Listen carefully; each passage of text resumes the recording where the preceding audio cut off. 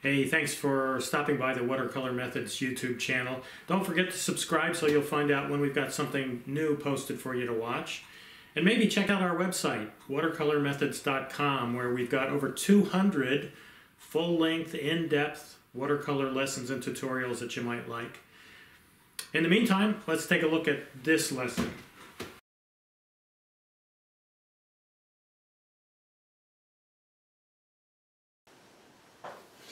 So the first method we're going to use for the wet and wet is actually kind of the traditional method, which is where we're going to wet the paper first with clear water, then we're going to put our color on, and to some degree we're going to tilt the paper up and we're going to let that color run down. Now we may have to help it a little bit to get it to run all the way down to the bottom edge of the paper, but we'll work along with that as we do this little lesson. So the first thing we do is we get actually a clean brush, make sure it's nice and clean, doesn't have paint in it already, and some clear water. Again, no paint in the water either. And you just want to soak that piece of paper, get it really wet, a lot of water on the surface. As I mentioned, the Arches paper is important. It's a pretty absorbent paper. It does have sizing on it, but it's fairly absorbent. That means it's going to pick up a lot of that water that you're putting on it initially, and it's going to soak into the fibers of the paper. One of the things that's going to happen is that the paper is probably going to buckle a little bit if it's not absolutely stretched tight, which this is not. So it's going to buckle a little bit, and we'll have to work against those buckles to some degree, but this is the way to start.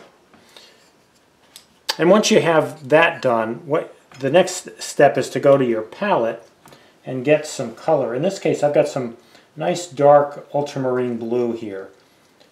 You can see that I've got a huge puddle of it out here on the paper, on the palette itself, in the middle of the palette.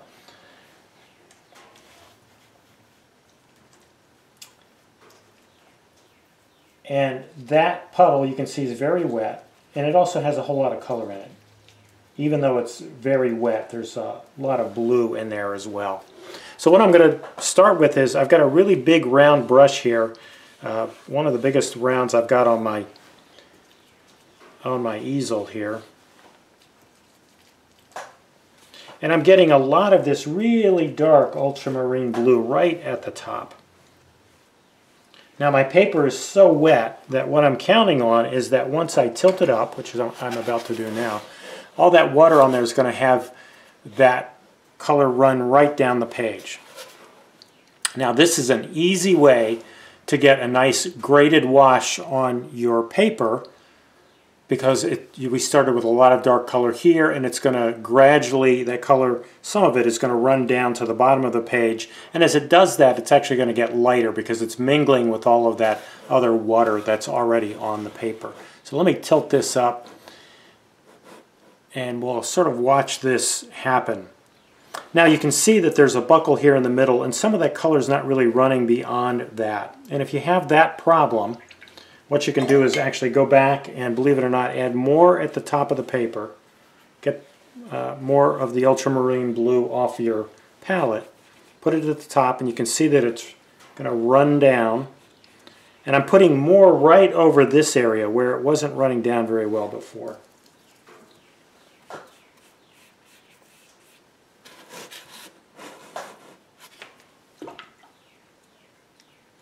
And once you've got a nice sort of gradation happening, what you can do next is take your any brush really, but I'm going to take the brush I started with, my inch and a half flat, and I'm going to start doing this with it.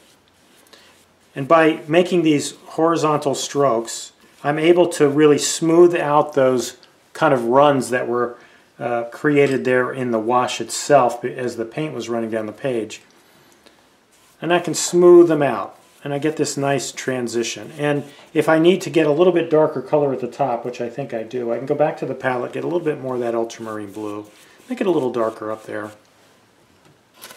And there I've got a nice, beautiful, actually wet and wet wash with a nice gradation, a nice change from darker blue to lighter blue as we go from the top of the page to the bottom of the page.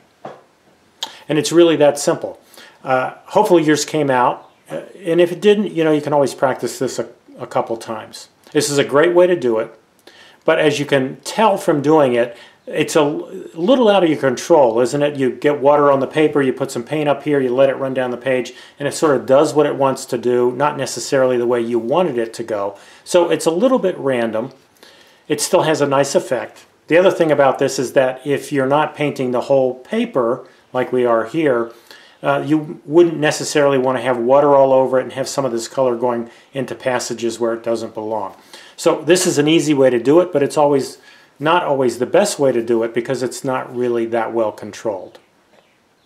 And what we're going to do now is the wet and wet technique, but using it with, frankly, the way I do it, which is we're going to get some wet color, a wet wash, if you will, on dry paper. This is the way I tend to paint myself rather than wetting the paper first. This allows me a little bit more control, as you'll see when we do this exercise. On my palette, I've got two colors, actually. Well, I will have two colors. I have ultramarine blue out that we've already used in our earlier exercise, and I'm getting a little bit of permanent alizarin crimson out on the palette as well. And the reason is in this exercise, we're going to do the wet and wet again, this time by applying a very wet wash onto dry paper and working our way down from the top to the bottom. And we're going to try to simulate sort of the look of a nice, beautiful sky, the way we have in this painting here.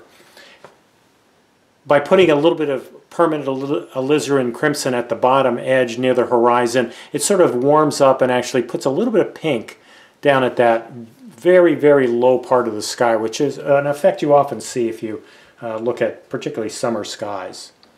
So let's get started. Again, I've got a big wet puddle, I should say, of ultramarine blue on my palette, and I'm starting in with a pretty heavy application of it there at the very top of the page. You can see I'm using my 1.5 inch flat. I work my way down a little ways. I actually clean the brush a little bit, get some clear water, add it to that puddle that's on the palette, and then pick up where I left off. Pick up that bottom edge, work my way down a little bit more. Same thing, more water in the puddle on the palette. Work my way down, a couple more strokes. A little more water in that puddle. Pick up another stroke or two down here. And then I'm going to pick up some of my permanent alizarin crimson and mingle that in and get all the way down to the bottom edge. And now I will, like I did on the first exercise where I started with wet paper, I'll tilt this paper up just a little bit to get some of that color to run down the page. I'm going to blot my brush out on a dry rag and pick up some of this excess water that's sitting, in this case it's sitting on the tape, but it's also sitting down here at the bottom edge, and if I don't pick that up it's going to bloom. So I'm going to pick that up. And you can see I have a very nice effect, which could easily be a nice blue summer sky. And it's really that easy.